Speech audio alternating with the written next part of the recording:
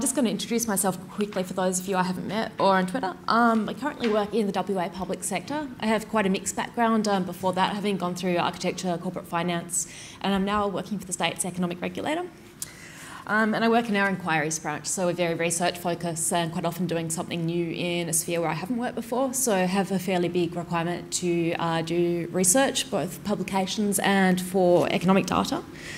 In the last year, I've also been working with Keith Moss, who will speak later about this, on a GovPond website, which does the first meta search of all of the data.state, except New South Wales, who like to be different, I think. Is that right, Keith? And it does Cyro and Langate and a bunch of other things as well.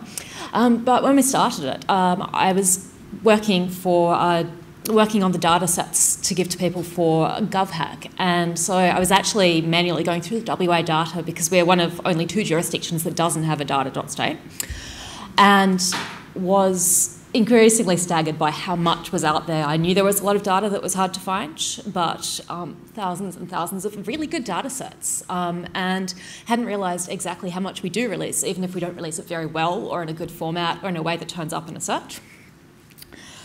So I'm going to talk to you today, hopefully with something quite practical, about very basic ways to start a taste of different ways, both in person and online and offline, in doing research to find data and information from the public sector and that's useful in the public sector. Also quite interested in doing research with softer data from libraries and galleries and historic stuff. Some of my side projects are involved in doing research for my local history organisation and stuff like that. And I'm also part of one of the ambassadors in Perth for the Open Knowledge Foundation, so we're starting to seed a community of people in the state with broad interest in open data and open culture and so forth. Don't worry too much about taking notes if you don't mind to. I've put up a couple of links there and I'll show them again at the end. You can get the slide set, and there's also pretty much anything I mentioned should be in a bundle of links as well on Bitly.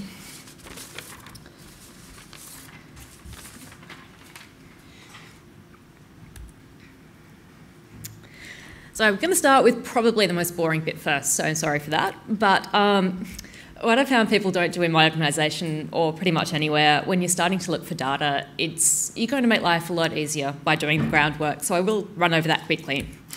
And the first question I tend to ask is what I'm looking for, because there are so many different sorts of data. And if you can clarify whether you want it from a particular period, whether it needs to be live, what format, whether it's spatial, numerical, financial, that is very helpful, but quite often it's actually quite hard to do unless you know why you're looking for it in the first place. So if you can sit down and actually talk about what you're trying to produce, whether it's something for a report or evidence for something, or whether you're trying to get a broad overview of what is actually out there in a subject. And indeed, whether it's for someone else, because when people come to you and say, hey, I need this, and they don't tell you clearly what they're trying to make, I find I generally come back with the wrong thing and they haven't actually articulated why they're looking for it and what they're going to use it for. So it's really, really important to ask that first, and it's important to ask people who you are asking for data as well, because it's very, very easy to misunderstand what someone wants if you don't know why they're using it. So if you can start by going over the key questions and working out what agencies have the oversight over the data, it's very useful. Another thing I found in the last year is, even working in the Western Australian public sector, there are so many more agencies and departments that I even knew. There is a list of 100 or something on Wikipedia, so that's really handy. And I found people in my organisation don't necessarily know which other ones exist either. The other thing that's really useful is thinking as well as about the people who collect and who archive and make data available. Sometimes finding out who else might use it is very useful, because they might have it, they probably have a contact, they may have references to other sources, and they may have gone through the battle of actually getting something difficult already. So if you can actually look at people who are doing something similar to what you're doing, so if I work in economics and I talk to Treasury and people doing economic analysis in Treasury, they quite often actually have stuff that's useful to me, so I don't need to do the groundwork there. And then, of course, you have the broader stuff. Statistical agencies have it. Sometimes stuff disappears from statistical agencies and has gone into archives. One example is the health data, which we were finding for GovHack, which is very interesting. It's quite good on the ABS. It's excellent on the Institute of Health and Welfare. But if you go back to mortality data, we actually have it going back to, I think, the start of, certainly well before Federation, a good 100 years before Federation. But the historical stuff before the 60s is in the Grimm books, which is archived and made available by a historical organisation instead. So if you just go to the health and welfare site, you might not get what you're looking for if you want a long time series. The other place where you can quite often get useful stuff, particularly broad oversight of Australia, I found, which people don't tend to go to, is international organisations. So you do get people from science stuff and visualisations-based stuff with NASA through to a lot of economic and financial data and development data from United Nations and the CIA World Factbook and so forth. So if you go broader than your jurisdiction, you may also actually find someone's done that work who had the funding to do it. And like going to organisations who work with it, if you can find some experts who might know more about researching the topic, you're probably going to shortcut a lot of the digging. That said, I think we're going to do now something practical about when you actually have to do the digging yourself. The first thing I'm going to do, I'm going to focus on Google because, to be practical, most of you probably use it. There are other search engines. My colleagues like DuckDuckGo, and it has its wonders, but I will assume that most people are using Google. Probably most of you are familiar with the really basic stuff, so you can use booleans. You can tell Google if you're getting the wrong data. For example, quite often when I've been looking for cycling data, which is one of our favourite demonstrations on GovPond, you also get cycling data for cycles in the ocean. So if you can cut out marine with a negative, it can help you narrow down your data. And you can also do it if you put quotes around, get rid of a phrase, put quotes around, keep a phrase. And also they took away the plus operator a few years ago when they made Google Plus, but you can still make it limit the search to a specific word instead of guessing kind of STEM words and other words by putting the quotes around it. However, it has a bunch of other stuff, and you can find more about this on the internet, and there are dozens and dozens of other things that you can do to make Google give you a better search results when you're looking for something. And it's particularly useful because I find that a lot of Western Australian public sector data, and we don't have the luxury of it being in a central repository, isn't always, sometimes it's accidentally crawled by Google and the department doesn't know, sometimes it doesn't have the right headers, it doesn't come up very easily in the search you're looking for, which you probably know if you've been working in this field. So if you get a little bit trickier with Google, you can help dig out some stuff or cull out a lot of the stuff that's obscuring what you do need. If you use the pipe, which is top right of your keyboard, programmers will know what it's called, everyone else maybe not. It does an and or search for a word, which is quite handy. And I think that you can also use a capital or in between to do that, which is quite good. It also finds sentences with missing words, so you can use a wildcard in there. And if you use the number of asterisks, then it will find the words, which is quite good if you're looking for a phrase where there are two versions of the phrase and it's just a keyword that's different. It also does a number range search. So if you happen to be looking for something, and I particularly like this for looking for something in a number of dates, so maybe if I'm looking for something across the 1980s, then you can use your keyword and you can put your range of numbers in there. They have gimped this somewhat because people were using it to find social security numbers and credit card numbers very creatively, but it generally works. You may get a captcha to put in if it thinks you're a bot doing it, but it's particularly handy for date range stuff. The other most powerful thing that I found that I use is Cite, which if you haven't used it, it's brilliant. Brings you results only from the site you specify. However, you can bring it back to a country level domain or a .gov domain or even a state department domain. That's excellent for, I have to say, hopefully no one from the ABS is here, but the search for the ABS is really, really frustrating and doesn't seem to make any decisions about what you're really looking for. But if you use Google and search the ABS site, then it seems to be easier sometimes to find what you actually want because Google does kind of make some assumptions about what you're actually asking that are quite often right. And it really helps going through if you want data from a site like health.wa.gov.au. It's often also better than the site's search, and the site's quite often a keyword search anyway that just turns up a bunch of things, so you can limit it in other ways in your Google search. And there are a bunch of other things that you can use to narrow it down. So Google actually has, these are some of the ones that I find most useful. There are more that you can look up. There are a lot of websites that go through these. You can search only in the title for a page, which is nice if you're getting too many results and you're looking for something very specific. You can search in the URL, and it'll find your string anywhere in the address. You can search for a bunch of words, all in the title or the URL, and my favourite one is you can search by file type, which is incredibly handy if you know the Department of Health has some great Excel files they do. I'm not sure they know they're there, but they're great. I don't think they're personally identifiable. And if you search for XLS files and do the various new versions of that extension, it will turn up everything on their website that has them, and then you can narrow them down by keyword. So that's particularly good if you're looking for particular types of data, which is quite nice. And you sometimes get interesting things come up too, like the phone numbers and the whole contact list for an organisation that they happen to have had crawled by Google. You can also go broader. Data.gov.au is actually quite a good example of this. So you can find all the sites that link to a site and all the sites that are related to a site. And you'll often find quite a lot of things that are relevant that might not have popped up in any other search. I think if you go to the data.gov.au and do a related search, you'll get all the state data portals and Ausgol and stuff like that. So that's actually quite nice for getting an overview of a cluster of websites that might be able to help you do what you're trying to do. And of course, you can combine them all. This particular one is a guy who's a recruiter looking for programmers in Missouri, and he has this up as a Google alert.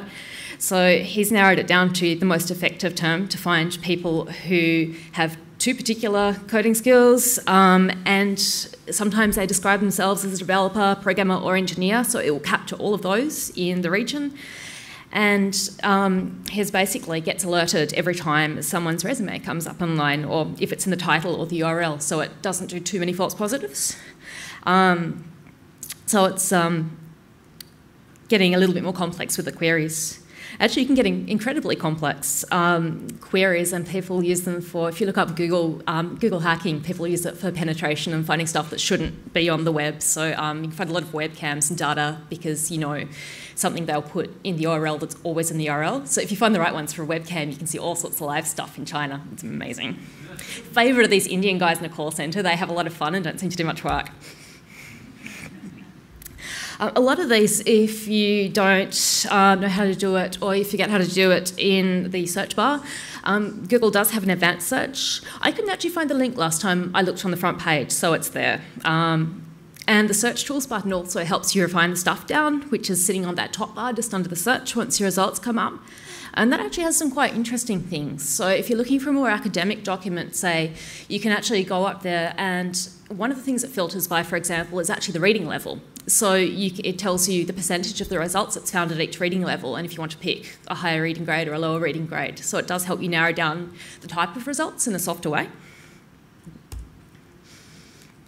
It also helps you do, as you can do with the news, you can also do with web results and limit the web results to a time range. So if you're getting a lot of results from the 1980s or something, then you can actually say, I only want to see web pages that have been updated in the last year, which is quite handy sometimes if you're doing current research for government stuff. Okay. Go through that. Now, unfortunately, or fortunately, depending on who you are, Google doesn't crawl everything, and other search engines don't crawl everything. In fact, they crawl a very, very tiny percent, and there are a bunch of estimates out there as to how tiny, but it is very small of everything that is actually accessible online. And sometimes it's because it just can't get to it. It's in a database. You need to use a search on the site to find it. Sometimes it's because people, like I was saying, don't know what they're doing very well, and it doesn't have the right keywords, just doesn't turn up, even though you think it should, and it's the right thing. Fortunately, Google itself has developed some quite good products that Google products come and go, but these ones have stuck around so far. And you can get the list of everything they do, which is quite interesting, and it's very, very big, and also the stuff they got rid of, which is very sad.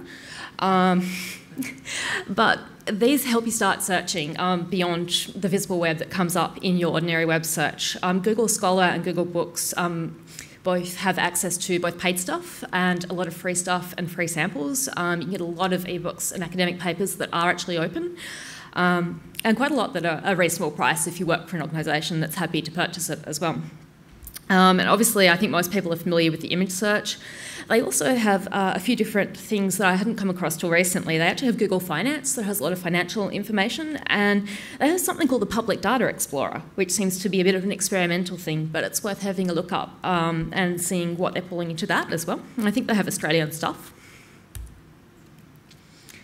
And then there are a bunch of specialist search websites. So Infomine does academic documents, GoPubMed does bioscience. I was talking about what we've been working on, GovPond, which is exclusively Australian government-focused stuff, occasionally education-focused as well.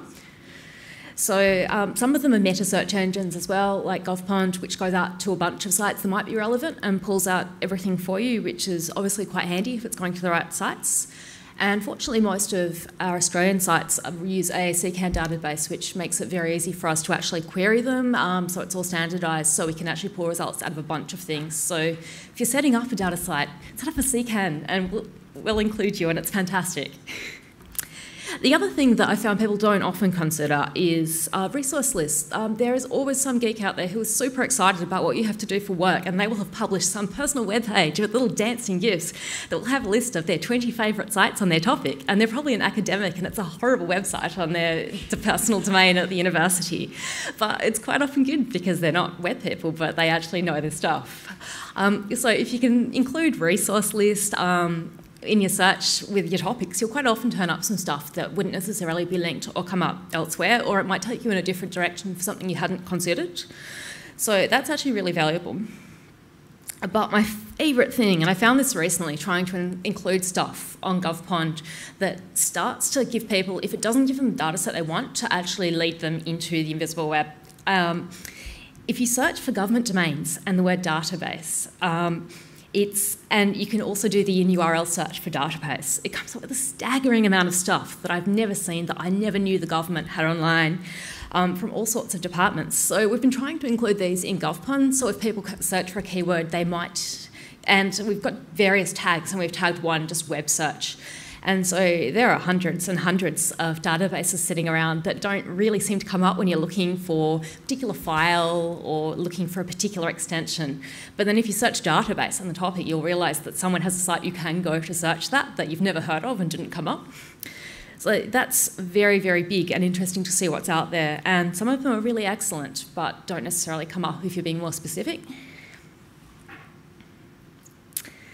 The other thing that I found that maybe it is a generational thing, but I am the library nerd for my colleagues because I don't know how to use the library, which is sad, but don't be afraid of your library, even if you've grown up with the internet. And you can do it online.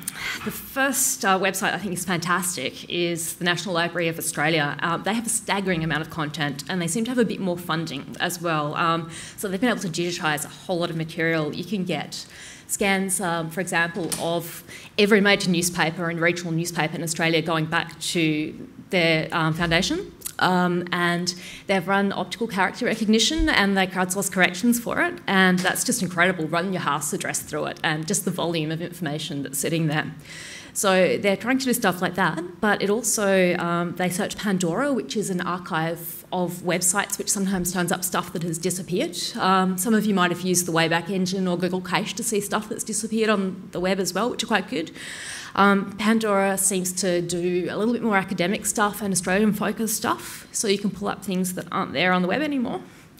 They have books and also ebooks, and they search across all the libraries in the state. And in the ebook section, you'll find ebooks that are free, some ebooks that are paid, but there's a really, really big meta search and can be quite useful. And they have journals, they have a whole section of diaries and letters if you're doing historical research, they have maps, and lots of photos. And all you need to do is sign up online. And if you're doing stuff with the newspaper archive, volunteer and correct the things when you see the spelling mistakes too. Beyond that, state libraries in this country are amazing. And it's worth actually going down to the desk, and you have to take your address and sign up. I've been teaching my workmates how to do this because at 30 it's really challenging. The depth and the breadth of resources in the State Library, along with the State Records Office, one of the major custodians of data and information in the state, is pretty amazing, and their stuff goes back a long way, and they have stuff you won't find anywhere else. And they also have access to, again, a lot of ebooks, and it's stuff that you would otherwise pay for, but if you have a library card, you can put in your barcode and it checks them out on Adobe Reader for 1 day or 7 days, so that's quite handy. There is a way to get around the DRM, but that would be unethical, so find it out yourself. They also found every record that every document my agency has ever put out is sitting in the State Library, in the Batty Library, which is the WA specific section, and most libraries also have a very specific section.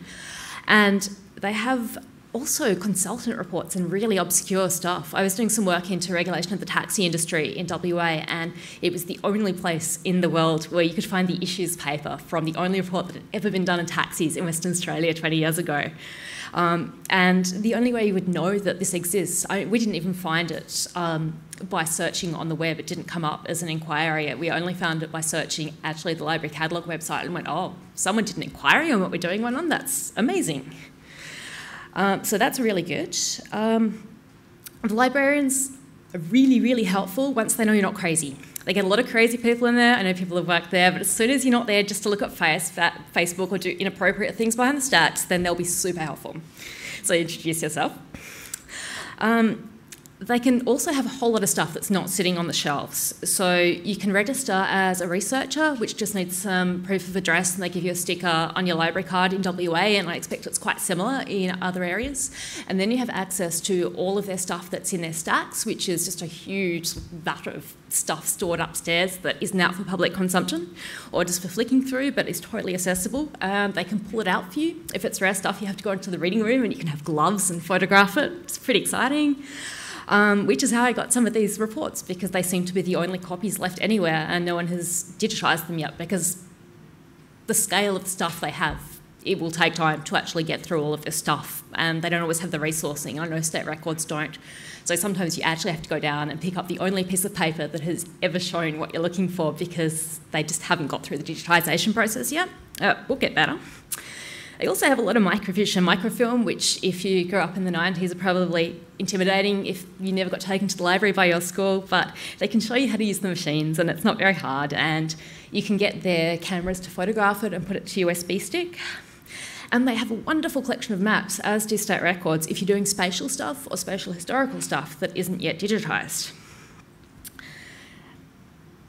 So I found doing historical stuff, doing economics, doing architecture, doing finance, I've always found my state library incredibly useful, and they just seem to tap into a whole pool of knowledge that isn't necessarily accessible on the web, and make you realise how much more is out there than just doing a search. So it is worth making friends with your library.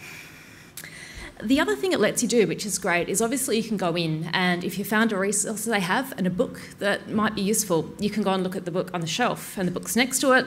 Quite often stuff that maybe, again, their search isn't perfect, maybe didn't turn up in your search, but is handy. But you can also do it online at the State Library of WA, and I presume other libraries, where if you come up with an item in their search and then you click on the category underneath it, it will show you in order all of their categories and how many items are in that category, and they're very specific, so they can be digitised maps, mining, Kununurra, specific company, and then you'll get other things which start with the same stem and hierarchy next to it. So you can pretty much browse digitally as well, and that's incredibly useful as well for getting your hands on stuff that just isn't searchable in usual ways. The other thing that the library will help with, but is also available in a bunch of other places to turn up information and data that is out there but not easily findable, is again utilising people's existing work.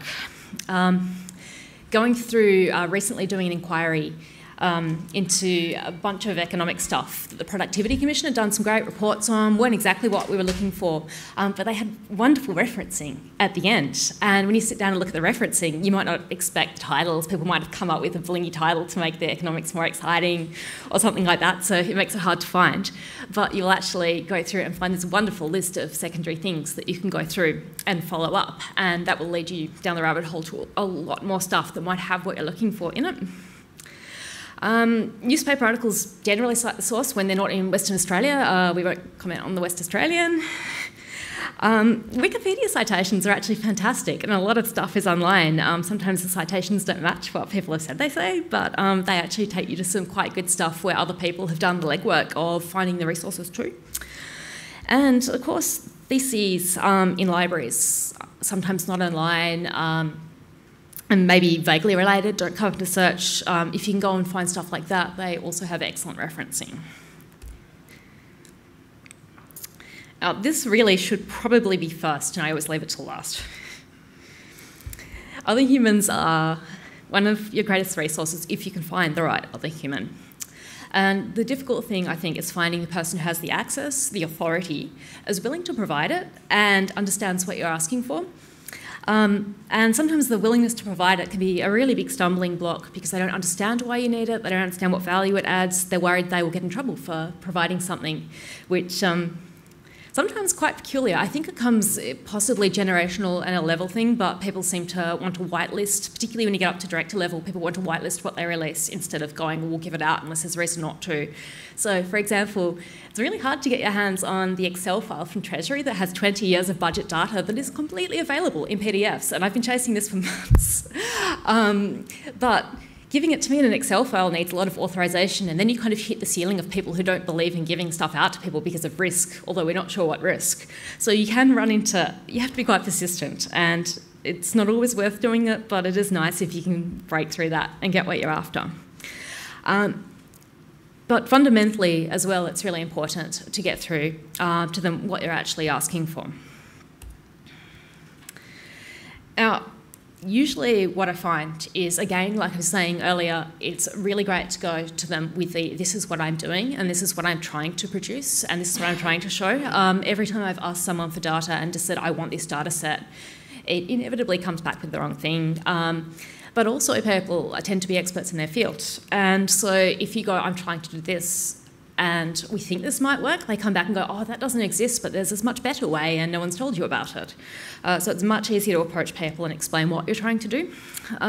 People are usually pretty willing, if you're not talking to the right person, to actually introduce you. People like to connect people. So if they can't help, ask them who can. I found meeting in person tends to be a lot better. It's really hard to say no to someone when you're having coffee, so it's quite good to meet up with people from other organisations who might have stuff that's useful background or useful for what you're working on, and buy them a coffee. If you email, they'll probably go, oh, no, I can't do that, and I'd answer. In coffee, they might actually pursue that. And do your homework, so if you look like an idiot because you don't know what they do in front of them, they will also not help you. But mainly, and there are a lot of people in government who do act as gatekeepers, and in Western Australia we are one of the least progressive governments, unfortunately, in releasing stuff and having an ICT policy and data policy to actually encourage people to get out there and do this. Our government doesn't seem to have the same understanding that we're seeing in other states, that we actually need to consider this and tell people they should be sending information out unless there's a reason not to. So you will run into gatekeepers, particularly here, but if you treat them like an expert and ask for their opinion and their advice, then they are less likely to act as a gatekeeper and go the extra mile to try and help you. Sometimes they can't approve it and you get stuck.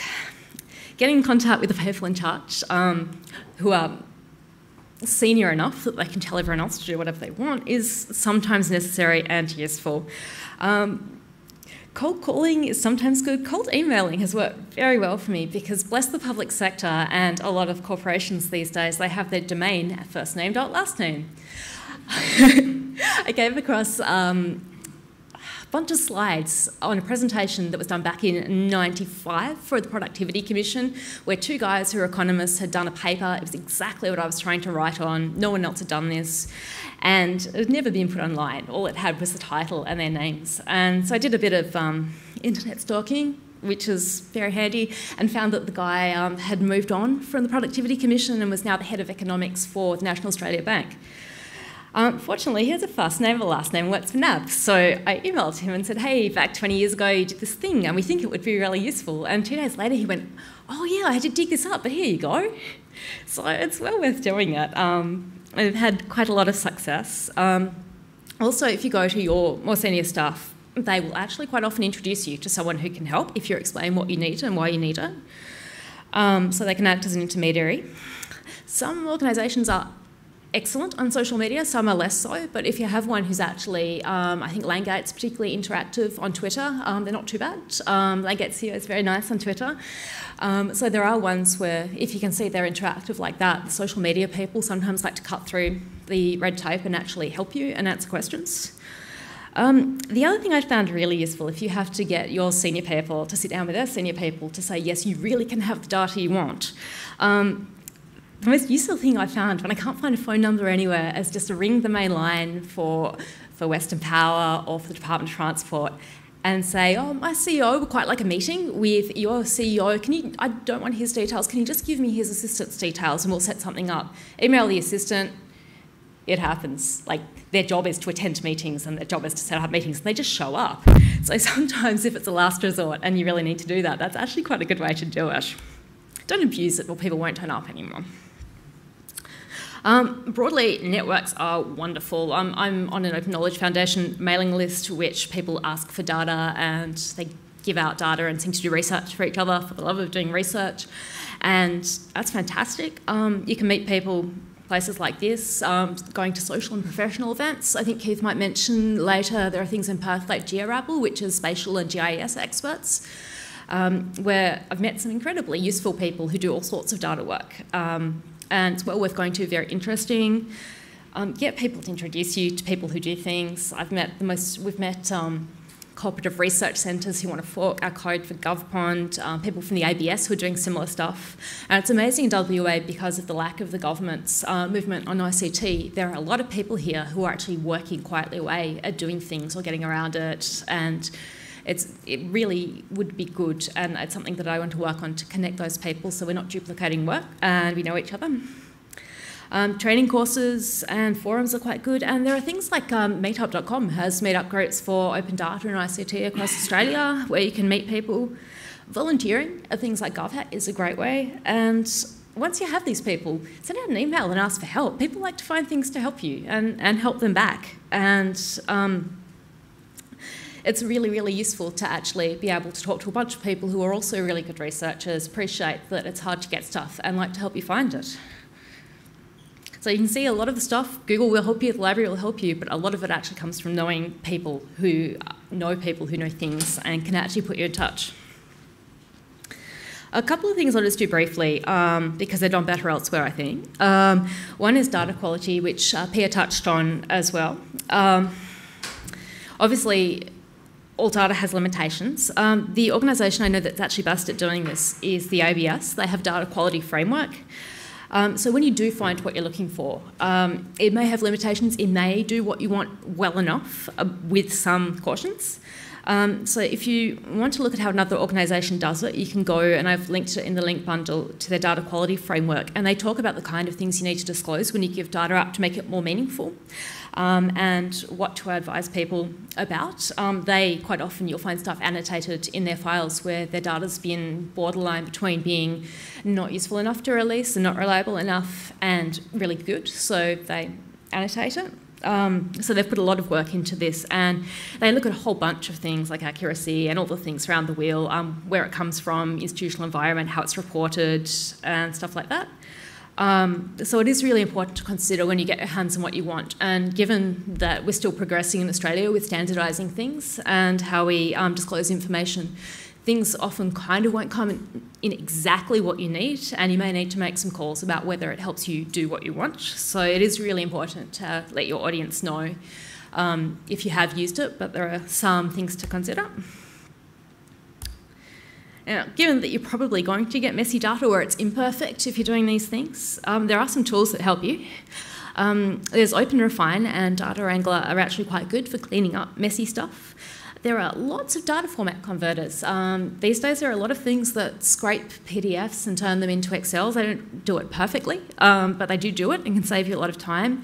And Google Docs and Adobe software do optical character recognition. So when you get that horrible photograph of some government report with tables in that you totally need and it has 10 pages of tables, they can pull out the numbers for you, which may need some corrections afterwards, but can save an immense amount of time. And I know with PDFs, it's public servant nightmare of how much time you actually spend just keying in numbers that you've seen on a PDF and you can't get in a format you can use.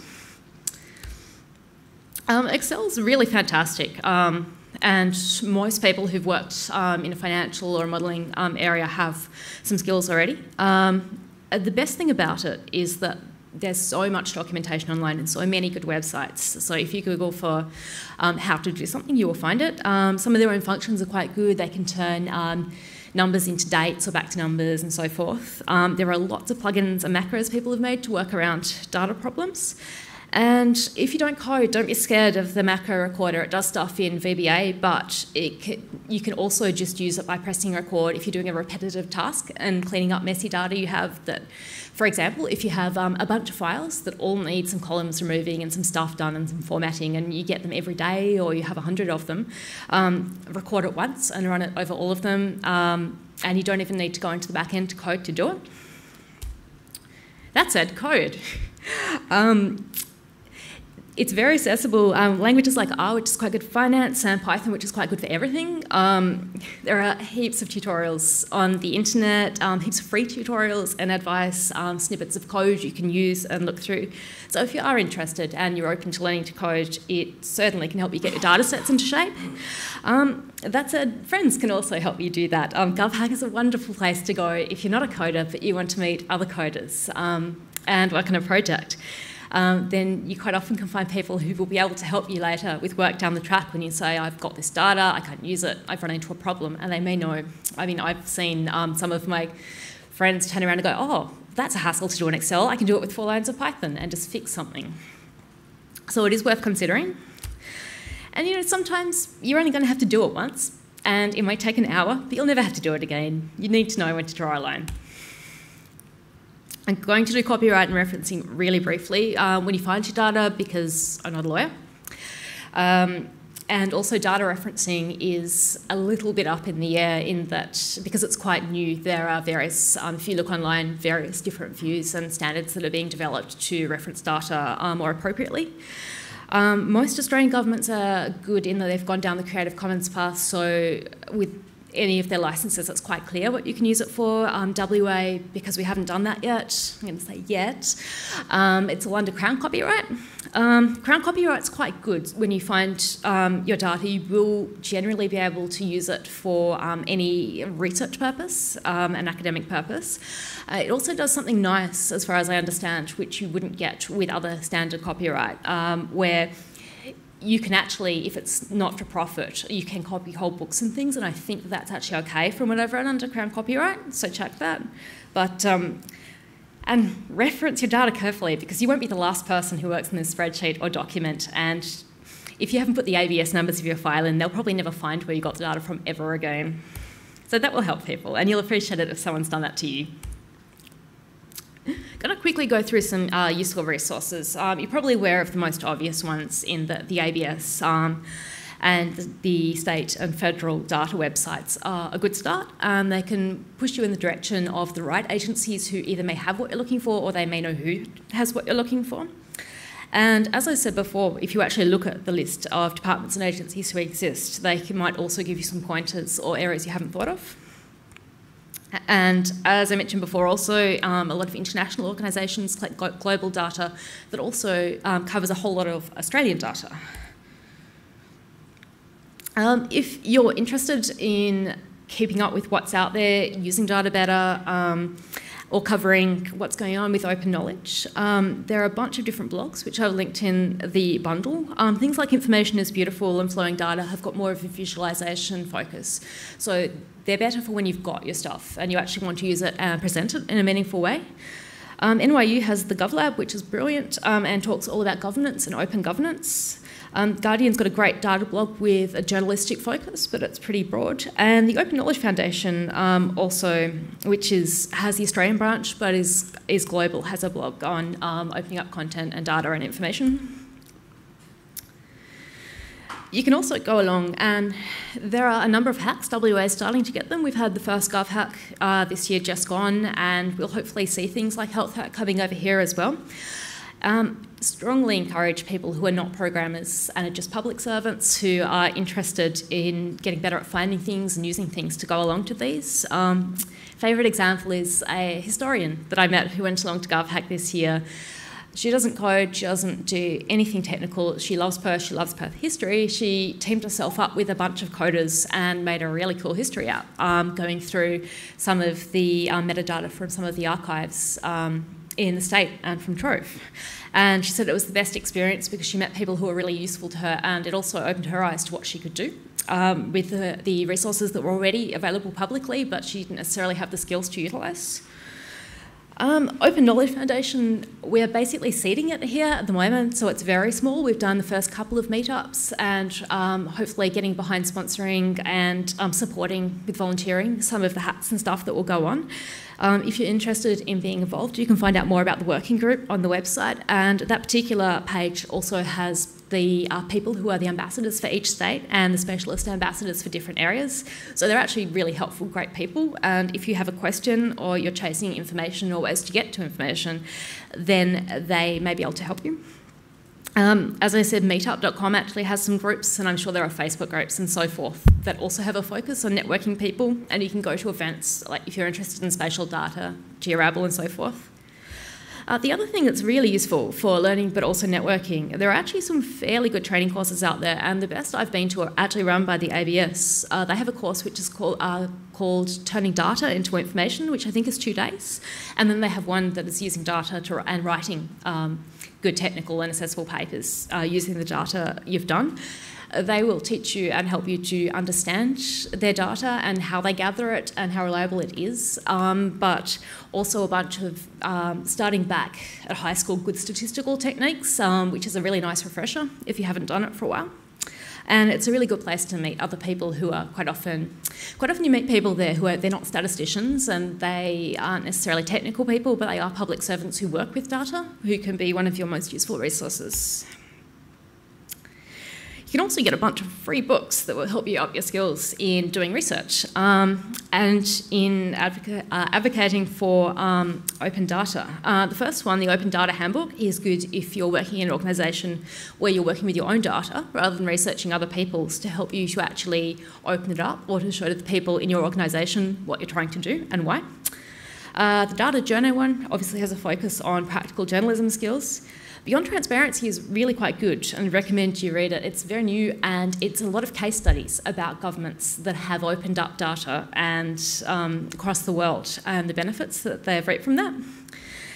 There's an Open Metadata Handbook too, which is about metadata for collections from GLAM, so galleries, libraries, archives and museums, if that's your area, which also helps make your organisation's information more accessible to others who are doing this research. And the last one is absolutely fantastic. There's a book called Untangling the Web, and it's by some consultants or someone at the NSA, and someone FOI'd this recently. And it's 600 fantastic pages that take you from just knowing maybe how to use the internet through to not just Google, but doing advanced searches in a bunch of search engines, specialist search engines, doing personal research on people, in great detail, and it's very practical and very clever. It's hideously designed, like all NSA materials, if you've seen the slides. And because it's been FOI'd, it's up there and it's free, and I'd really encourage you to get it and flick through, because it's just, if it was on government stuff, I would have brought it today and said just read it instead of listening to me, because it's very handy.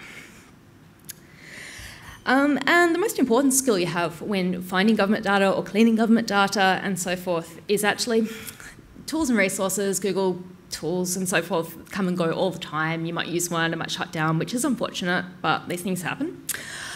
So it's actually better to have the skills to go and find tools that are out there when you need them. So instead of going, oh, it's shut down, or not knowing how to find something, just go and search. And particularly online data conversion, if you're getting a horrible PDF, you want to turn it into something usable, or various things.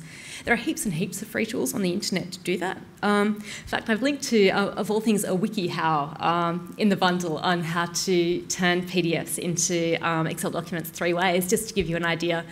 And also if you want to learn things like coding, free tutorials.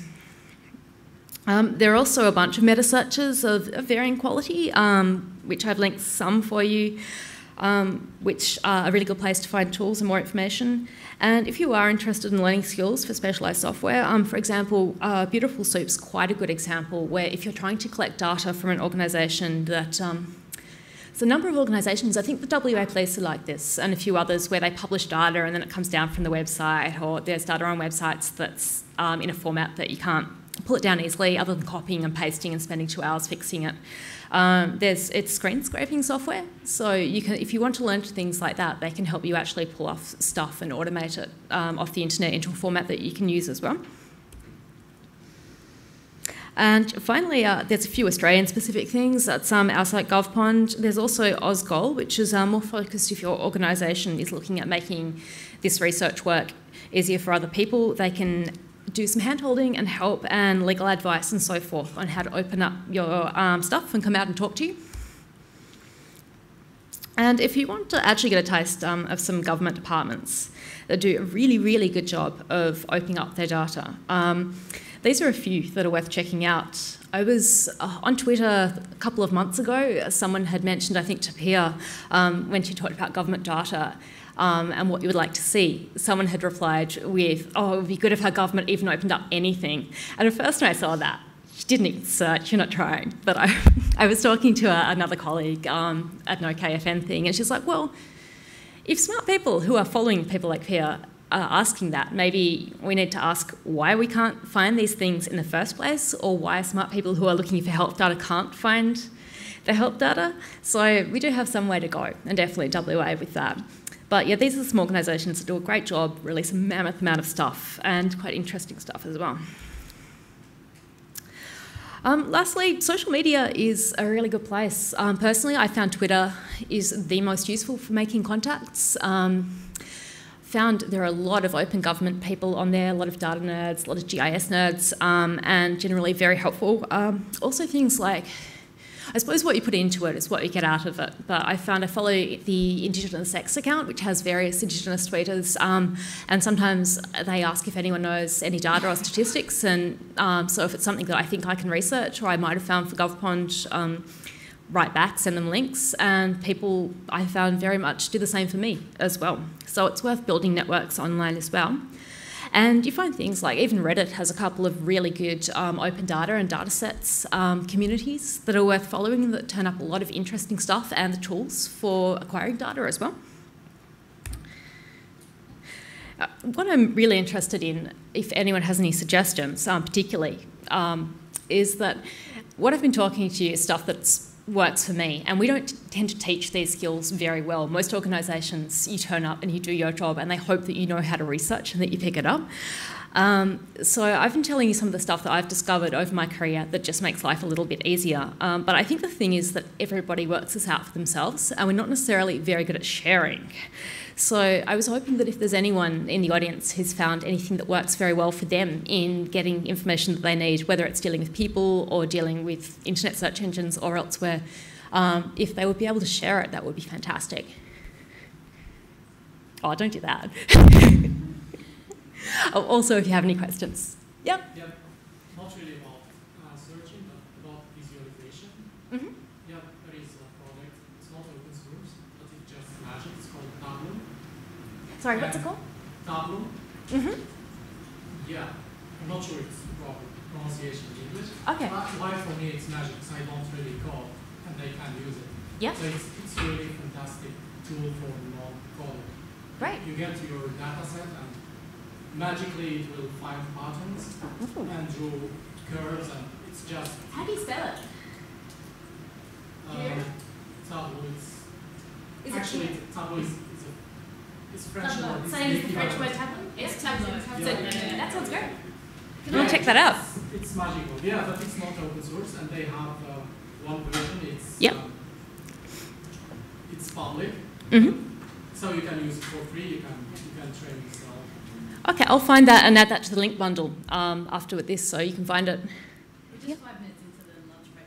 Oh dear, we should let you guys go and have lunch. Not quite yet. You finish, and then I'll say one quick thing and we'll go. Does anyone have anything else? Or should we let Pia go so you can eat? You have something? Do you find the filter bubbling upsets your research at Sorry, the what? Just the search engine filter public, you know, that Google Tales. Oh, yeah.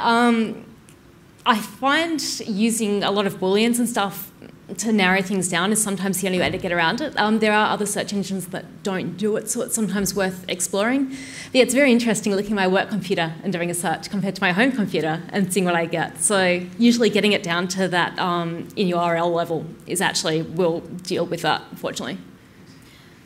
Okay, so just a couple of quick things. So we'll head off to lunch.